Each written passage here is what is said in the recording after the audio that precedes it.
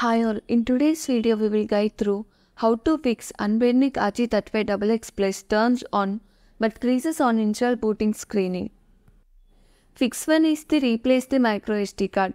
Obtain high quality microSD cards such as HP 16GB and Samsung Evo Plus 128GB.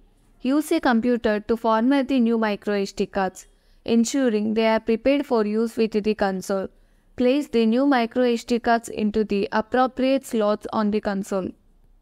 Fix 2 is to repair SD card on a PC. Remove the SD card from the device.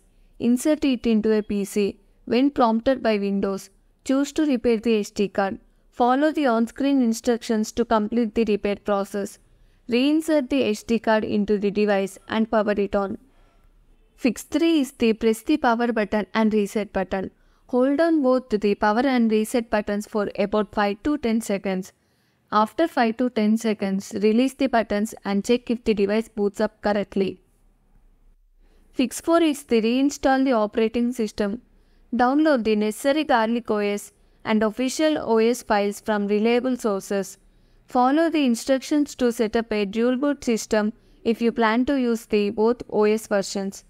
Transfer the downloaded OS files onto the respective microSD cards. Insert the prepared microSD cards into the console and attempt to boot it. Check if it proceeds past the initial screen to main menu. Fix 5 is to perform multiple restarts. Turn on the device. If it freezes, hold down the power button to force a restart. Repeat this process up to 30 times if necessary.